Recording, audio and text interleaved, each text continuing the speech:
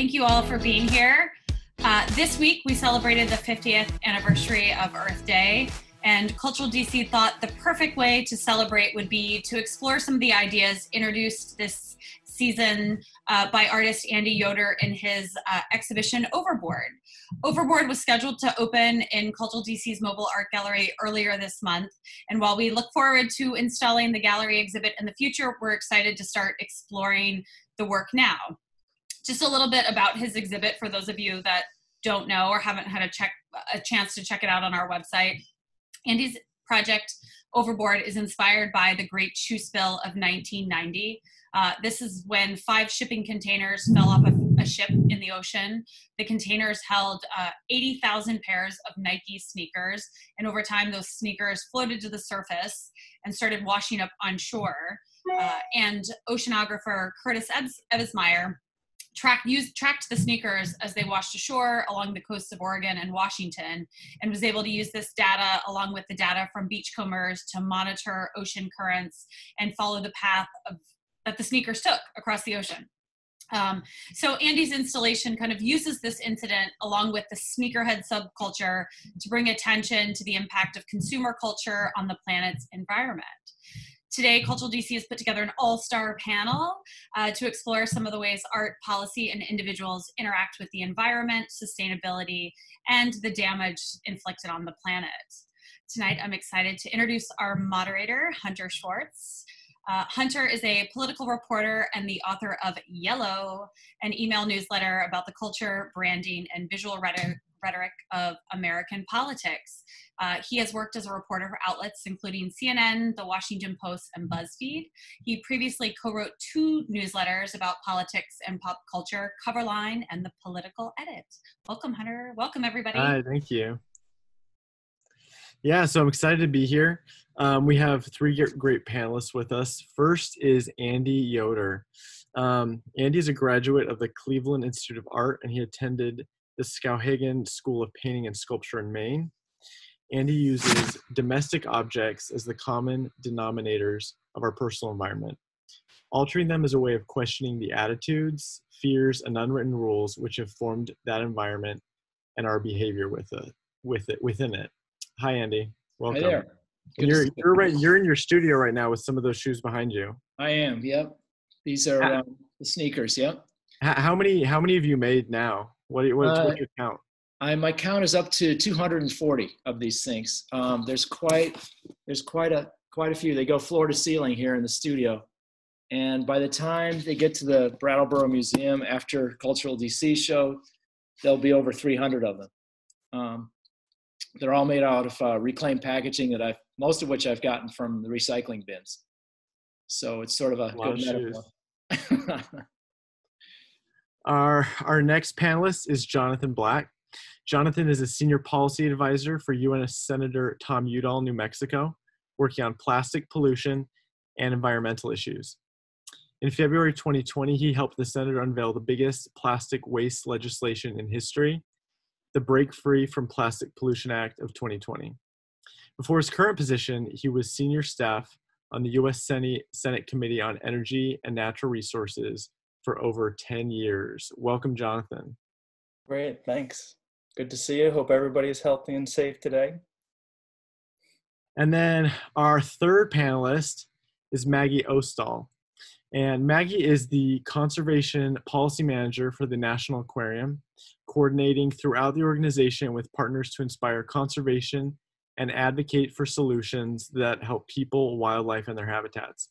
Maggie is an experienced marine conservation professional, having worked in 6 states and in 2 countries, at the intersection of science-based policy, outreach, and communication around ocean issues, including fisheries, sustainable seafood, plastic pollution, and ecosystem management. Welcome, Maggie. Thanks so much. It's exciting to be here. Hope everyone's doing well. And tell me, what is it like? What does an aquarium do during a pandemic? What's going down there? Like many businesses, we are close to the public for safety and to do our part to flatten the curve. We've been closed down closed to the public since mid-March. And we look forward to welcoming people again when it's safe.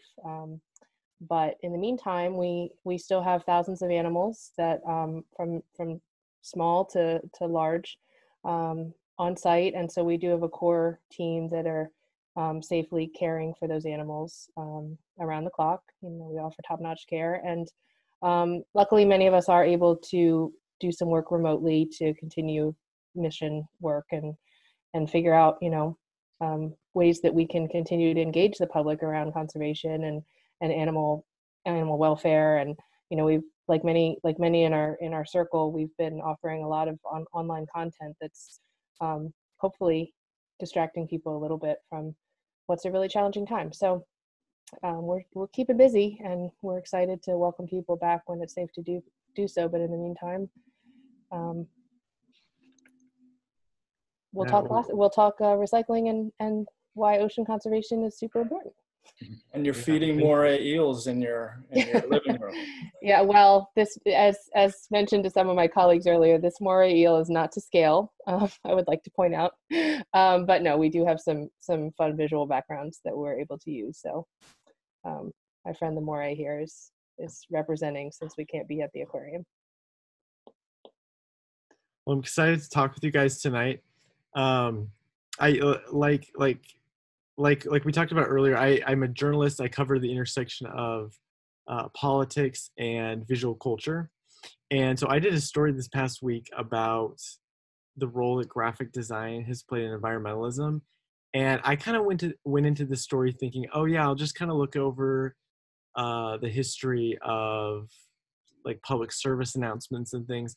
And what really struck me was how there's so much more to the story than I thought.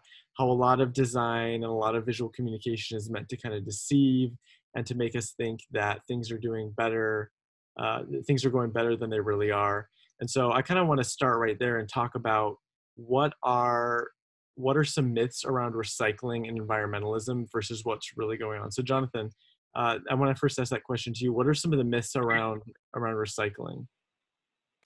Yeah, thanks, Andy. I think for me, there's kind of two big myths. One is, everything is recyclable, and the other is that everything gets recycled. I think recycling is one of the biggest environmental things that we do on a daily basis. Everybody is connected to that. My wife and I, my family, we all recycle. We sort of recycling every day. We feel like we're doing our part. But the fact is that it's much cheaper for companies to produce new items from raw virgin materials than it is to get that material back, to clean it, and then transform it into something again, to give it another life. And some of the numbers are pretty staggering. I mean, the United States right now, the data shows that we produce about 35 million tons of plastic waste each year. And only about 3 million of those tons, about 8%, is actually sorted for recycling. The rest either goes to landfills or gets incinerated. And then the sad story is that 8%, an even smaller fraction, is actually turned into something else. And oftentimes it's downcycled into carpets or clothing or things not really into products, while a vast majority of that is sorted for recycling gets shipped overseas, oftentimes to really poor countries to deal with. And I think it's kind of interesting. We have Andy's work, and I can't wait to see it here by Cultural DC, in a shipping container. And if you think about what's going on right now, we're actually sending about 225 shipping containers of plastic waste to poor countries every day. And unfortunately, that's actually good, because historically it was about 4,000 shipping containers that we were sending to China. And so that leads to this other myth. It's this myth that we as consumers are the ones that have the power to do things. We've been taught that it's the litter bugs, it's the people that are just throwing stuff away. We need to do more beach cleanups, more highway cleanups. We need to stop that. The fact is, we are just producing so much stuff, and the amount of unnecessary stuff is being ramped up at unprecedented levels. And so, that's really a hard thing to kind of get your head around. And I think you probably learned that in all of your investigation this past couple of weeks. Yeah, it's kind of surprising, like finding out that there's some anti-littering campaigns that were basically done by corporations to kind of push off the responsibility. Kind of like you Yeah, said. I think that really happened, as we got more and more with disposable culture. It's how can you manage all that stuff? It ends up racking up and piling up. And so as a result, I think a lot of the big companies, they got together and they got to sort of shift the burden onto the consumers and to say, this is their fault, to kind of get away from these backlashes against that product that they were producing, because, they need to continue building and producing those products more and more so. Yeah, and Andy, when you were doing research for this exhibition, were there any kind of things that you learned that really shocked you? Any things that were kind of missed that you ended up finding out about while researching? Well, it wasn't a miss. It was just that I started looking into shipping containers inspired by the venue where I'm going to show these things. And I found out that this incident, only 5 shipping containers fell overboard, but in an average year, about 1,500 shipping containers fall off ships, during storms at sea. And then I started looking into like how many shipping containers there are, and there's like 36 million of them, and that's a low estimate in use. So I thought, well, maybe at this exhibition, I could make these numbers kind of tangible, because they're just like these big, scary numbers that leave you feeling kind of depressed or whatever. And I thought, okay, what if I make 1,500 shoes? And it's taken me months to make like 250 shoes. And I think about, well, what if I had to do, X number more? The numbers, when you start like seeing, like when you're in kindergarten, what you collect like 100 marbles to see what 100 looks like. The what 1,500 looks like is a lot, and that's just such a small slice of a much bigger picture. So that was the big surprise, was what the actual numbers are and what we're talking about in the situation, and what our impact is, in terms of of the stuff we buy. This is just shoes. That's of course one tiny bit of things that comes from overseas. So it was an eye opener for sure. And yeah, there's a lot of other items. I mean, you focused in on shoes, but there's been a lot of other items that have washed up on shore. Yeah, there was the famous Garfield the cat phones that spilled, and thousands of phones were washing up on the beach. And also there were rubber ducks, which everybody loved. The little rubber ducks washing ashore on the beach. But I think we've all been to beaches and seen, like flip-flops and plastic bottles and all that stuff, and that probably came from, hundreds of miles away. It's a pretty serious situation. Yeah. But I feel like, well, you can't just be doom and gloom. So I think maybe the shoes have a value in that they open a different window into it, and open people's eyes in a little bit different way, and maybe actually inject some humor into it as well. So that's one way to look at it. Yeah. Well, another thing I think that plays a big role visually when we talk about environmentalism today is these images, these viral images of animals, whether it's like a turtle with the straw in its nose, or whales that have been eating a lot of plastic bags. And Maggie, this question is for you. I'm wondering, what is the reality behind those images? Like, are these one-off cases, or is this something that's really common? Well, so unfortunately, yes, it is pretty common.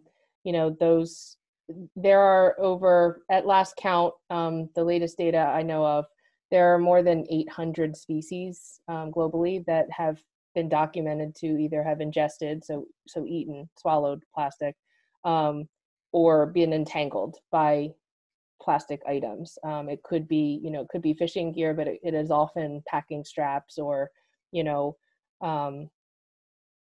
tape, various plastic items that have come from land. So the reality is, it's hard to sugarcoat. It's not good. There are many species that have been impacted. Many of those species, about 15% or so, are endangered or threatened species. So they're already having some issues from a population standpoint. And it's not just animals in the ocean. It's not just the aquatic animals. It's also animals on land. I mean, we know that camels have been found with large clumps of plastic bag in their stomachs because it can blow through the desert. So, but I think Andy's right. Like, I think if we focus on just the sheer magnitude and the unpleasant, very unpleasant aspects of it, it can shut people down. I mean, it can seem too overwhelming. But one of the things that we really try to focus on are all the solutions that are out there and that are being talked about. And more people every day are becoming aware of the issue and the fact that we need to act collectively. And I do think that individual actions matter. A lot of times it's people taking individual action that then really gets them aware of ways that we can act as groups too. Mm-hmm. And so I think that focusing on the solutions and the fact that, let's be honest, I mean, 10 years ago, this was not a popular topic in general. This was not in the major media. This was not a mainstream issue per se. There were a lot of people that knew about it and knew what the issue was and knew about plastic pollution. But, I think one of the functions of those very visceral images, the video of the sea turtle, Chris Jordan is a photographer that has some famous images of albatross. There are some very well-known images which make people either curious or aware of the problem, but soon after that, there needs to be a menu of solutions so that people can take action. And that's something that we really try to focus on is connecting people to solutions in a way that works for them. Well, and with all this focus on animals, I mean, what kind of effect does that have on humans? Like, we see these pictures with animals and plastic, but what does that mean for us? Yep, that's a really good question. I mean, the reality is that we know that so when plastic goes into the ocean, and, for perspective, there's the estimate is about 8 million metric tons of plastic leak from the land into the environment off in the ocean per year. And that works out to be, for a visual, about a dump truck per minute of plastic waste that is going into the ocean. And it's a global problem. I mean, it's per capita, the United States still consumes the most plastic, per person per year. So it's important to think of it as wherever it's coming from, it's all of our problem. Therefore, we're all part of the solution. Anyway, when plastic goes into the water, it doesn't biodegrade, but it does break down into smaller and smaller pieces. And so you start to have a problem with microplastics, which then, animals don't realize that they're pieces of plastic rather than plankton or food. And so they eat them. And whether or not it, ultimately is the reason for an animal expiring, there's plastic in their system, and it has entered the food chain. So basically, we know that plastic pieces and plastic particles are in table salt. There's been plastic pieces found in table salt, in fish. What the science is still unclear on exactly the ways that plastic, if we eat it in salt or in fish or whatever, we're still trying to figure out what that actually means in our system, like how that affects our system. It's probably not great, but there's still a lot of science going on for exactly how humans can be affected when we consume plastic particles. Yeah, I read earlier this week that they even found plastic microfibers in Antarctica. I mean, the most remote place you can think of. So it's getting into our food and our water. And like Maggie says, I mean, we don't necessarily know what those impacts are, but, I'm not thinking it's a great thing either. And Jonathan, how bad is this problem? Like, I know we're going to talk about solutions, but like, if you have to just talk about like, this is how bad it is, this is how bad it's going to get, like how would you describe that? Yeah, I mean, the numbers are growing exponentially. And, don't get me wrong. I mean, things like plastic have a very valuable and useful place in our society. They've made our cars lighter. We use them for medical devices. The problem is we are building so many new plastic facilities to feed more and more single-use items that are really unnecessary. And they're displacing things that were traditionally reusable. And the numbers are growing up staggering. And I think, if you look at those curves, I mean, they just keep going up and up and up. And I don't have the numbers right at my fingertips here. But from when you looked at when plastic first came onto the scene in the 50s or so, and then moving forward, it's supposed to triple now by, I think, 2050, where we're at. So this is a man-made problem. It's one that we are compounding annually, and it's one that we really need to address head on. Well, Andy, when we spoke, you talked about kind of, you wanted to create this visual with this wall of sneakers, and it was you said you were kind of inspired by walls of cereal in grocery stores, and kind of this idea of just like a lot of branding, a lot of color in your face.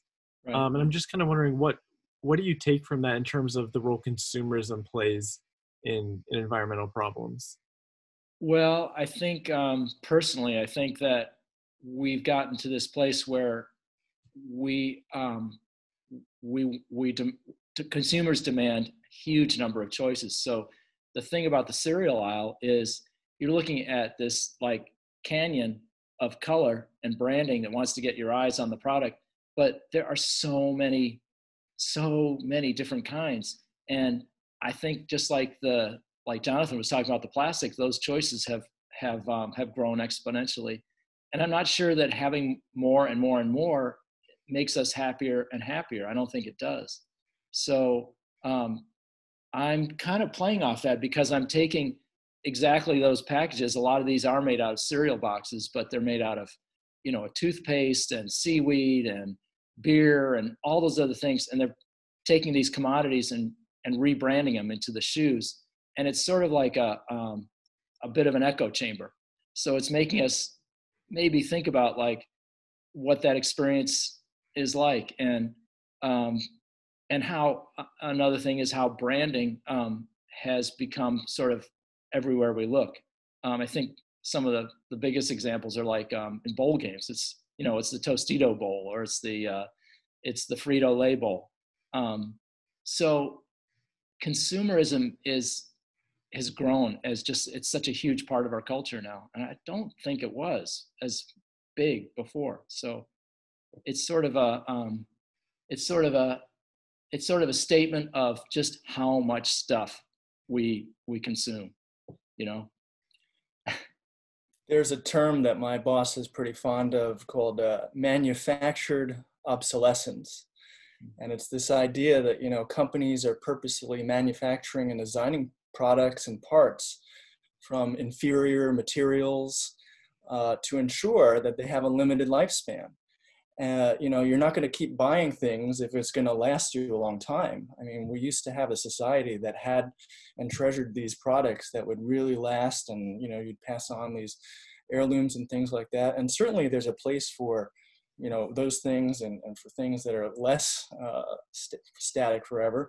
But I feel like the balance is definitely tipped, and we are in this manufactured obsolescence where things are built to be used, disposed, and replaced. And it goes from furniture to sneakers to shoes to electronics. I mean, we had a television when I was growing up for years and years and years. Now, you see a TV on the street every week when somebody's replacing their TV with something new.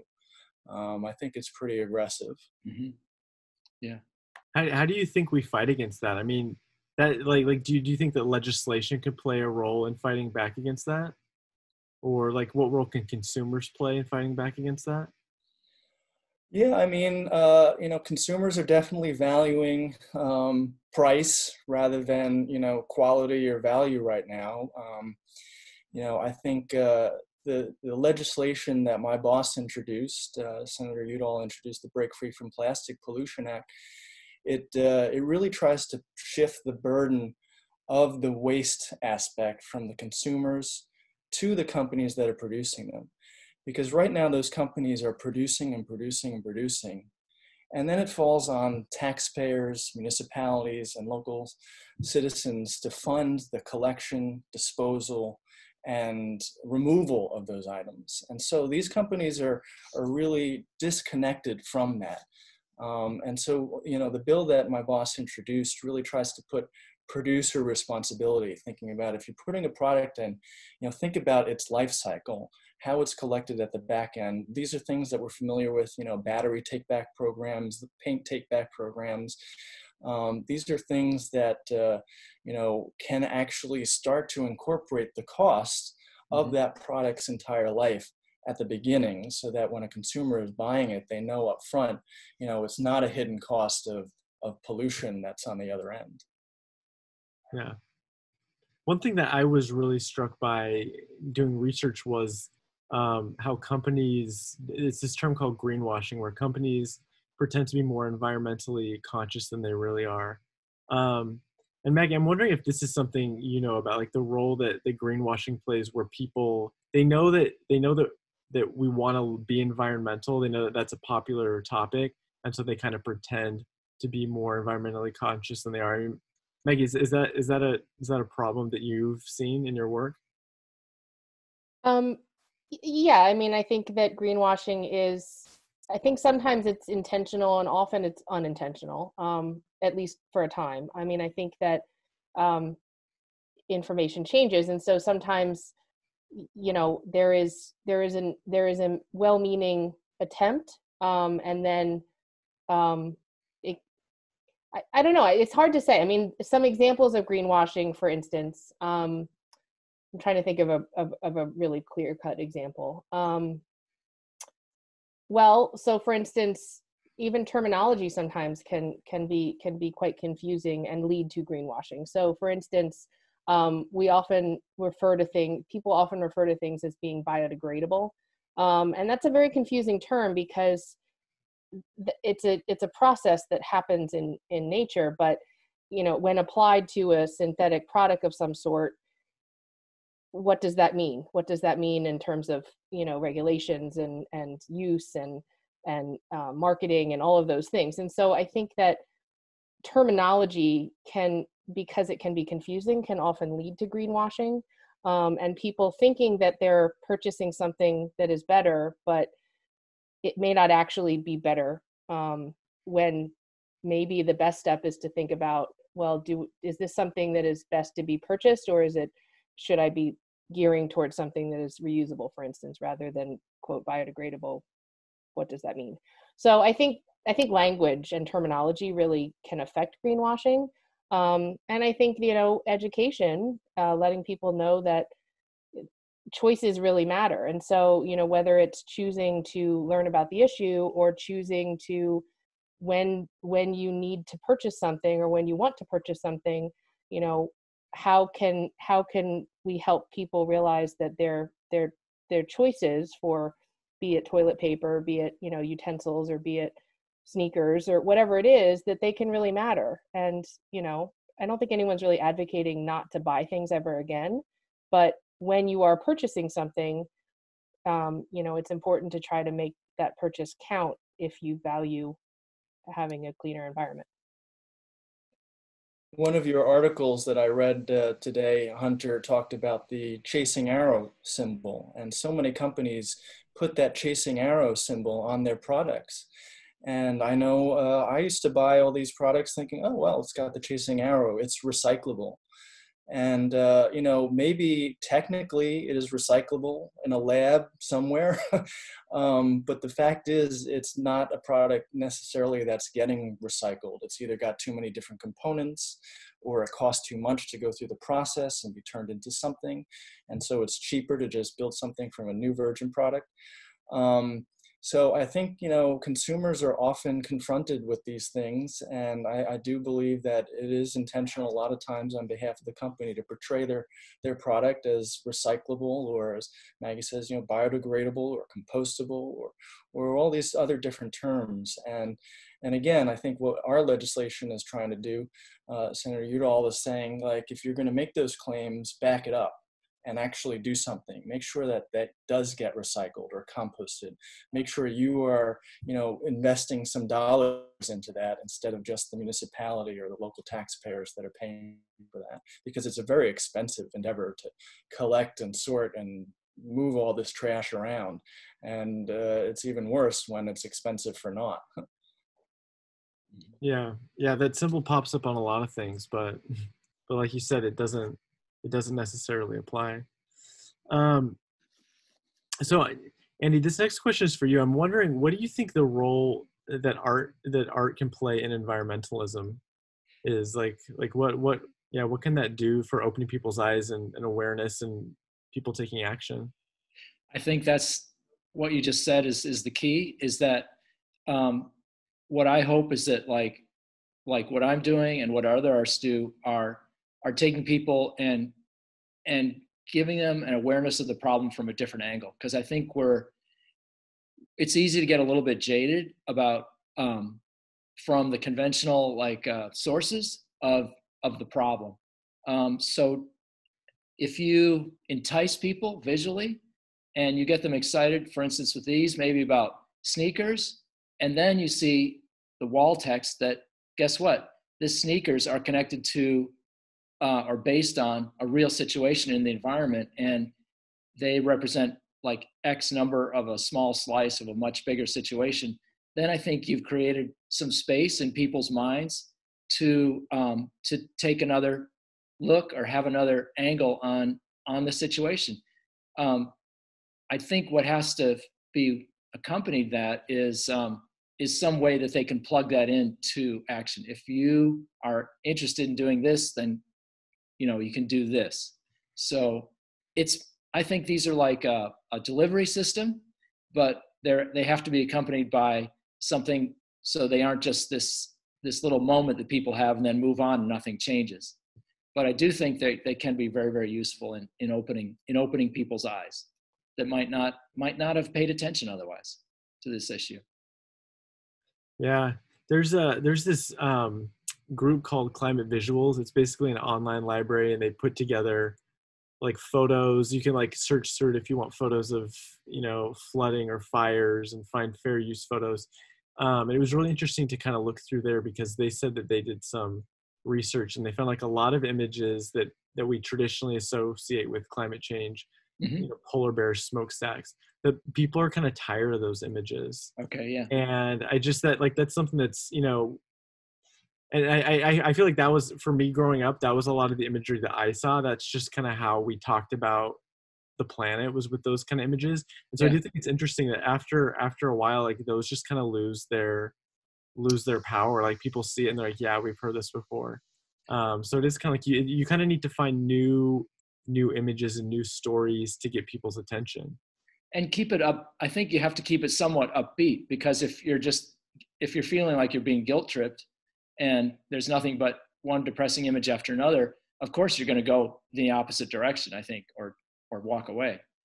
But if we can try it from another angle, then I think we have much better chance of actually getting people to do something. Yeah, Maggie, I have a question for you. Working at an aquarium and kind of having this place where people are able to come and see animals and learn about ecosystems and kind of have this more hands-on visual experience. I mean, what kind of role do you think that plays in opening up people's minds about the environment and environmental problems? Well, I mean, there's a well-known, I think, quote.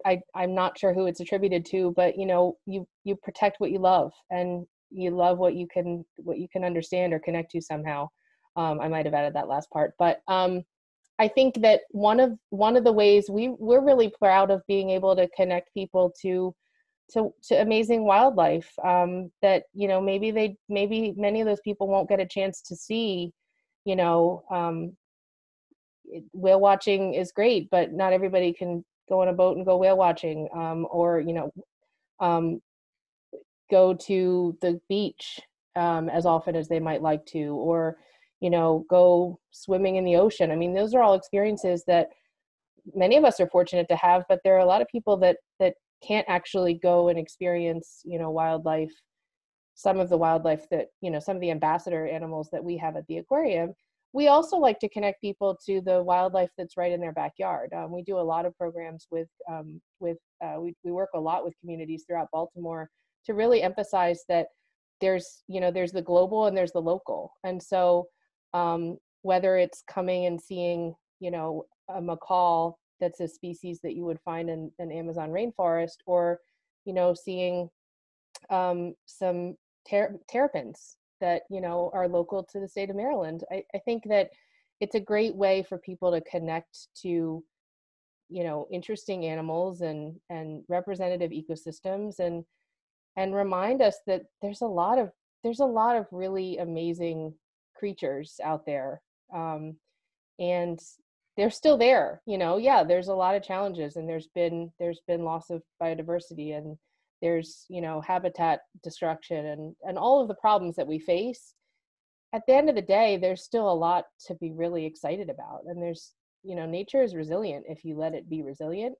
And so it's fun to just hear people marveling at a shark, whether they've seen it one time for the first time or 100 times. I mean, I can't tell you the number of times where I've been walking, from one meeting to another, and my role, when in normal times, in times when we're open to the public, my role is behind the scenes, and so I don't get to engage on a daily basis with everybody that's visiting, but I do get to walk through the aquarium when we're open, and someday when it's safe again to do so.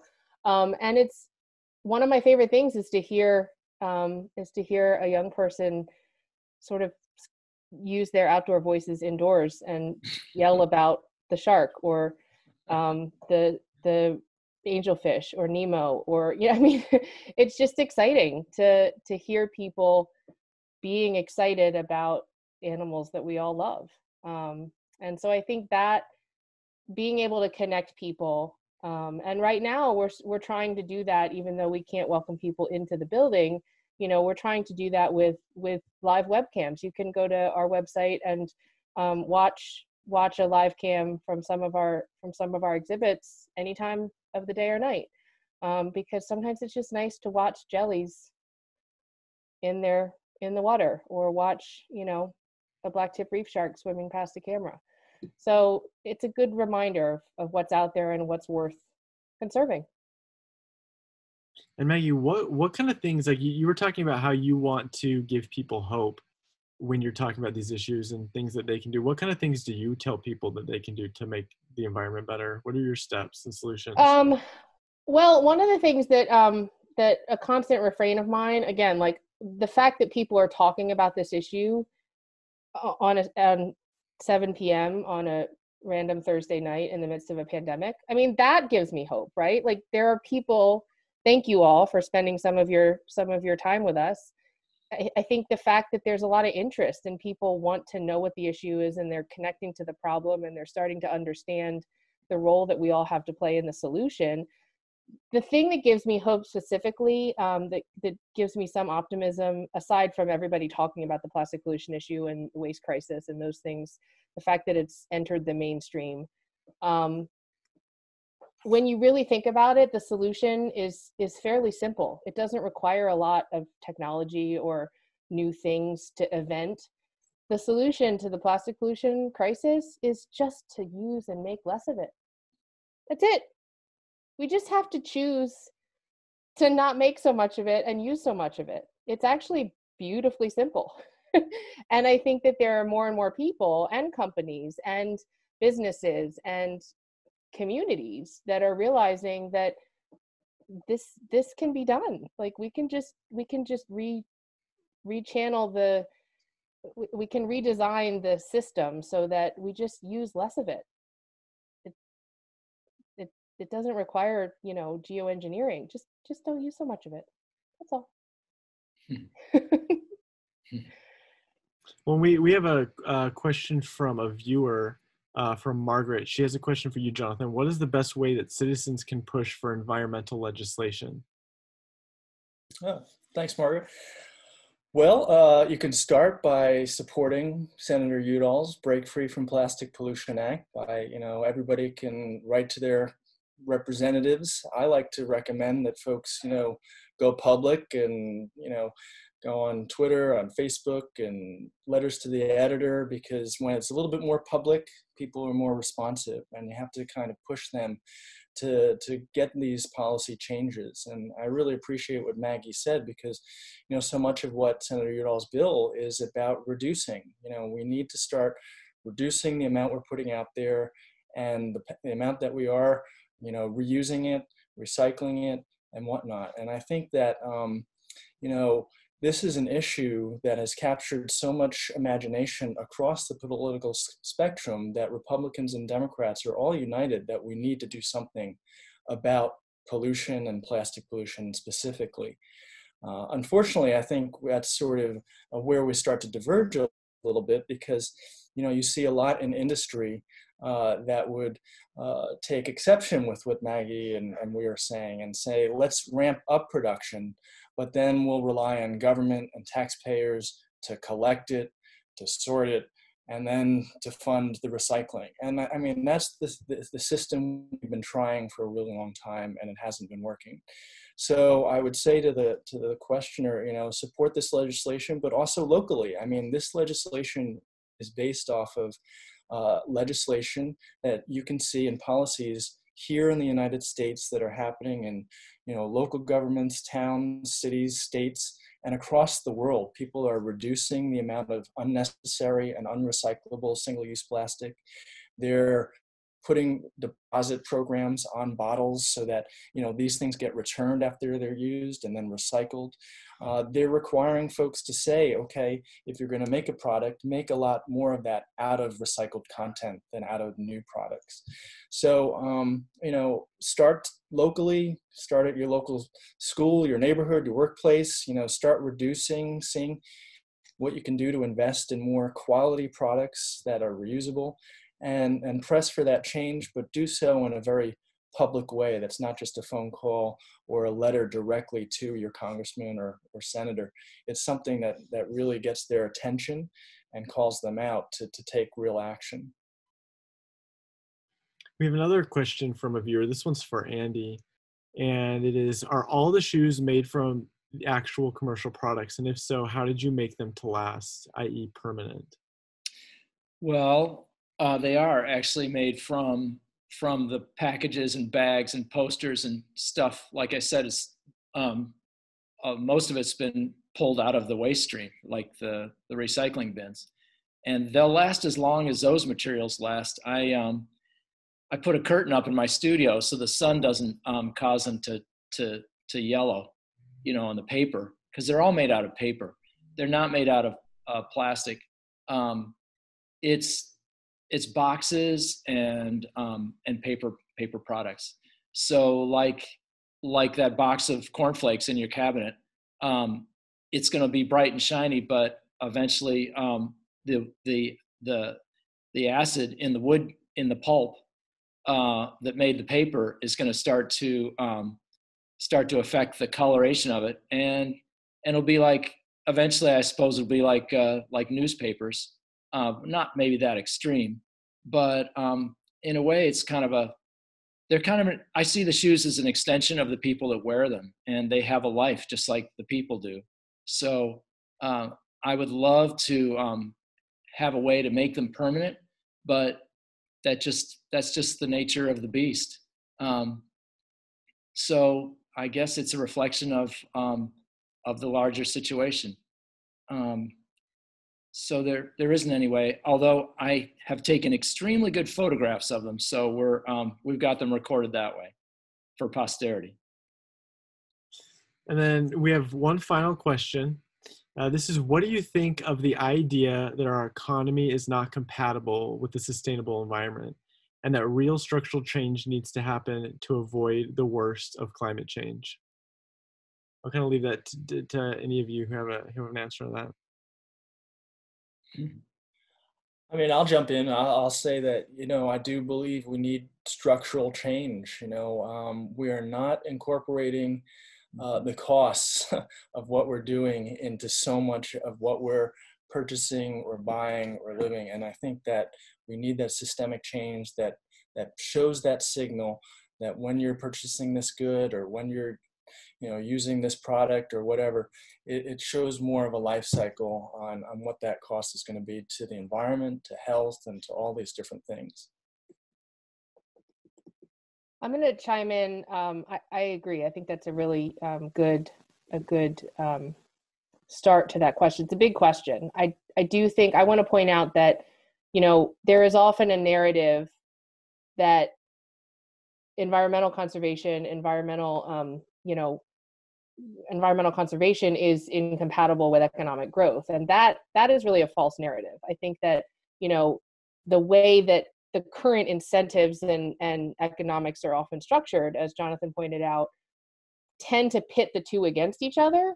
But there are a lot of ways that you can align, economic health with environmental health. And we're seeing some of that in more responsible products that, are a way for businesses to grow and to, cultivate consumers, but that are not designed to be disposable or to create unnecessary waste. And so I think that, there can be jobs created when you put them to work in support of environmental conservation and in support of public health as well. And it's just a matter of figuring out the ways to solve, one problem by alleviating, the economic problem. And there's examples of that happening. I mean, we know now that renewable energy is very competitive, and it's happening in spite of some perverse incentives that exist in our structure.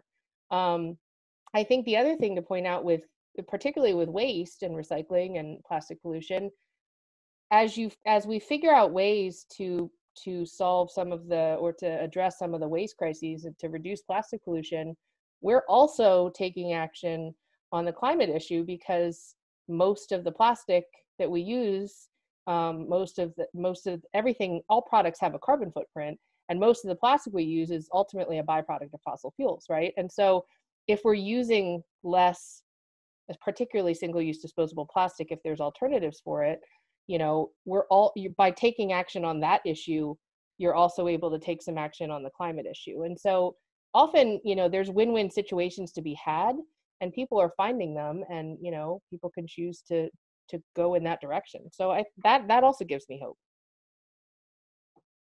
Andy, any final thoughts from you? Do you think that the consumerism and environmentalism are compatible?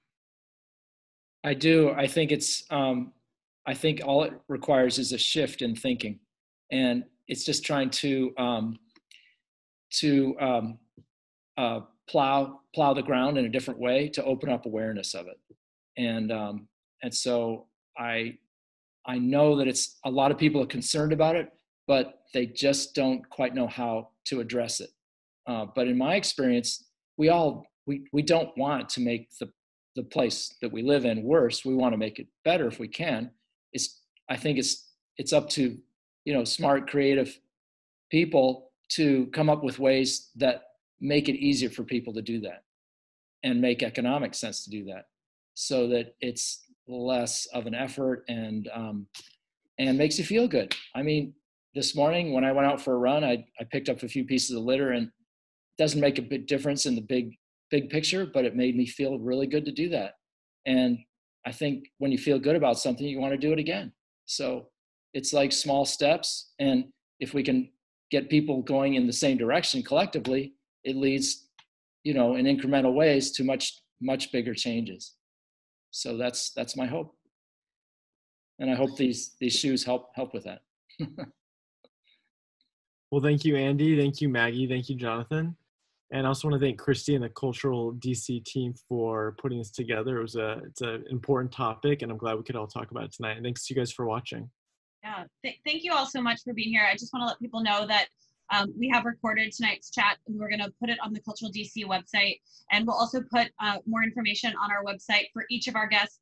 So if you're interested in learning more about the legislation or more about the work that Maggie's doing at the aquarium in Baltimore, and certainly with Andy's upcoming exhibition, as well as Hunter's